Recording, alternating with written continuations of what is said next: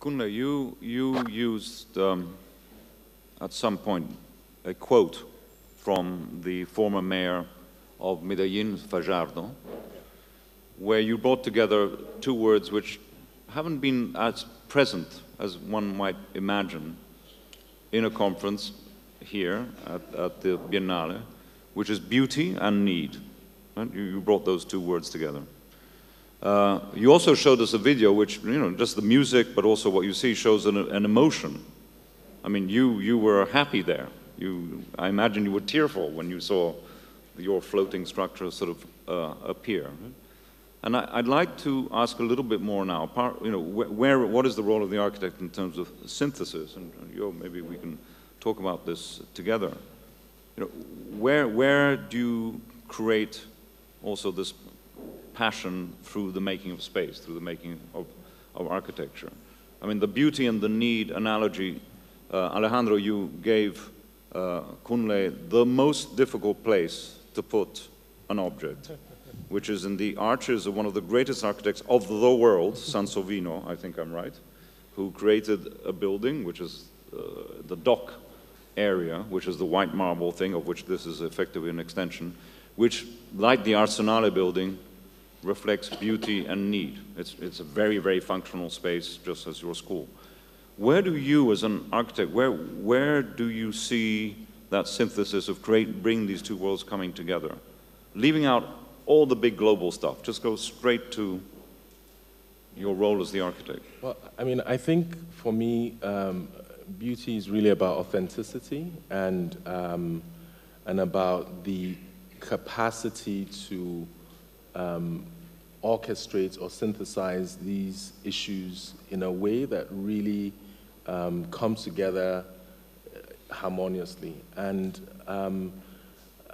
the reference with Sergio Fajardo is very important for our work because we've realized that there's the inequality in the world is so huge, it's so diverse, and from the parts of the world that we come from, the rich and the poor, they are so far apart. And for me, I just refuse to accept that the poor or the needy do not deserve something beautiful. I mean, I think they deserve, even with our best efforts as architects, where the gap is still so wide in trying to improve the quality of the built environment. So it's a basic requirement that when you're thinking about aspiration, which we all accept. Right. But your skill, those of you, the three of you whose work has been shown, your skill is with modest resources, with some pieces of timber and not much more, you create something which is very beautiful and, of course, functional. Yeah, so but talk it wasn't, about that. Yeah, I mean, But that wasn't the starting point. No, never a starting point. I mean, nothing about the floating school was intended as a beautiful object. It's the material was found locally. The way it's built is the same way that the community builds their timber, their houses, techniques of building. It's a triangle because it's the most rigid structure and the best structure for flotation and balance. It's triangulated like that because it's a rigid frame. So we didn't start out, we're actually quite surprised it was beautiful. No. I don't believe that for a moment, but anyway, I don't believe that. You are living also in Amsterdam at the moment. Can you imagine that this is also fruitful for cities like in Amsterdam or Europe, etc.? And this is also the question to us all, because these systems that we have are so severe, also economically. And that is the question to me, these spontaneous actions, I love them, really. But can we help us ourselves by evading into another meaning that you posed also? This urban design is an architecture on a big level. Do you think that these incidents can help us? Because these are incidents. Yes? Yeah, I mean, for sure, I think, I'm not quite sure I understand your question. The question is yeah. that our systems that we are dealing with in Europe, for instance, also in your countries, are so severe, so dense, that to escape on it by incidents, and I love the incidents, we love it, of course. How do you see a manner to change these systems by using these methods? Yeah, I mean, I think the knowledge or these extreme conditions, as Rahul kind of mentioned, are places that we can learn from, and whether. But who has to learn? The architect? Yeah, because we know it. We can say we have these exceptions, and you also showed us one, spontaneous and so on. Who has to accept this? I mean, I think all of us. So I think, my argument was in the same way as I was arguing that you decouple aesthetics from some of these notions. We have to also decouple what is urban design, urban interventions from just the architectural object, which is why then the synthesis as a definition becomes important. So for me, that is urban design. I think what Alejandro showed us is urban design. It is when we begin to, as practitioners, whether we come from the discipline of architecture or planning, we begin to create these bridge practices which go across. I mean, I think that is the learning. And that is when we can take these multiple forces and synthesize them. And that involves advocacy. I mean, what you showed us and what Alejandro has done is advocacy. It is about, it's making those bridges between design and communities, between design and forces, between designs and frugality of resources and all of that. So I think we have to, I think the metaphor for us as practitioners should be the bridging metaphor more than anything else. Otherwise, we make our practices autonomous, and then you get the autonomy of the object in architecture. So I think it's the learning at those levels from these interventions that I think become more critical than the object itself, as design. We're about to wind up. Yeah, I totally agree. I think it's really just the opportunity to think and expand, and for me, the most important thing is action, that we can talk about things, we can theorize things, but we really need to put things into action, and that's the most important step for development.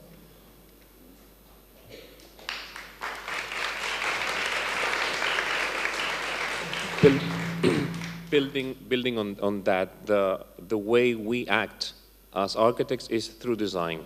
So I just may want to share now a very specific kind of contribution from our first project in Iquique. Unfortunately, you won't be able to see this, but traditionally in an urbanization, the notion of efficiency for lots subdivision is a rectangle. So a narrow front and a deep, some depth for a given amount of square meters. And this is the conventional notion of efficiency.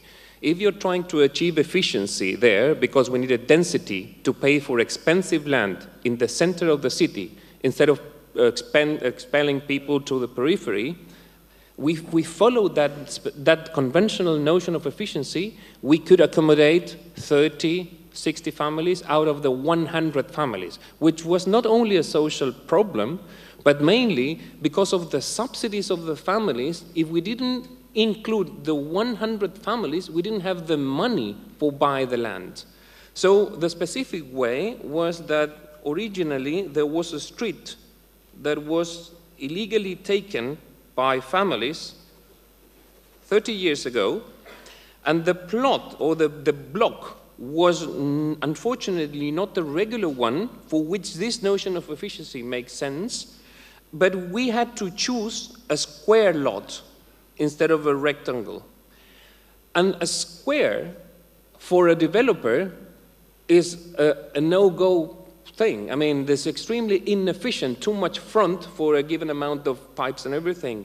But in the case we had, only the square could rotate whenever you arrived to a corner. And in this plot, we had too many corners.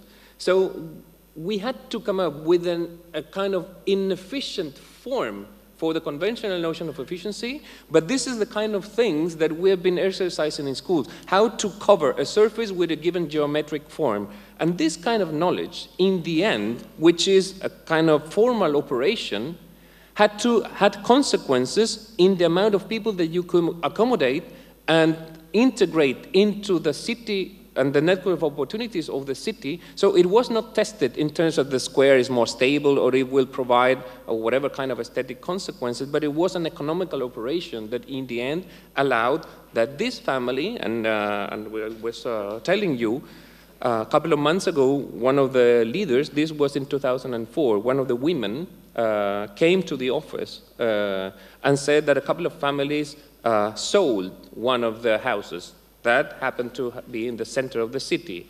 And I asked them for how much. The starting point of this, there? Yeah, go on. Yeah. 2 seconds. The constraints Yes. that we worked with were $7,500 with which we had to buy the land, provide the infrastructure, and build the house. Mm-hmm. Out of this $7,500, $7,200 was subsidy from the state, $300 was family savings. So actually, each family paid $300 for that housing unit. So we asked, for how much did you sell did this family sell the units? $65,000. So that means that with the right design, in the right place, if you consider architecture not an extra cost, but an added value that was able to make an efficient use of the scarce resources, the transfer of public money into a family asset allowed these families to finally choose. These families never, ever in their life chose what to eat, what to wear, not to mention where to live. Finally, through architecture, and this I would say is the role of design, this family now, with $65,000 in their pocket, can choose, as any other citizen in the society, what to do with their life. What we've heard now, Alejandro, is the description of your triangle. Yes. Design, regulation, and value. We're going to end this here, but it's an extraordinary moment for the urban age, as Philip knows. We've had someone drawing at the table. We've linked the physical to the social, finally. Thank you very much.